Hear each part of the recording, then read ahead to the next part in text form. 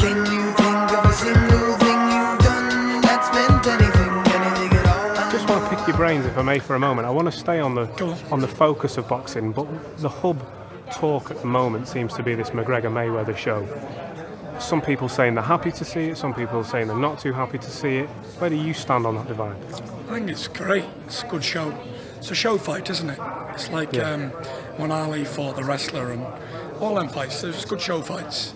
It's good for attracting a big crowd and creating a bit of controversy, and it'll be good. Everyone's going to watch. It's going to be great for sports, great for the fans, and great for the fighters' pockets. Would you ever consider maybe jumping over to the MMA and seeing who you could take on over there?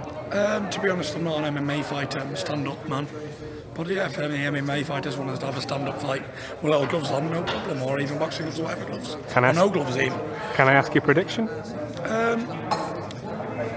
It's a boxing match, so you'll have to think Mayweather, but McGregor's doing well at the minute, so I'm going to go with a McGregor knockout. Interesting. Yeah.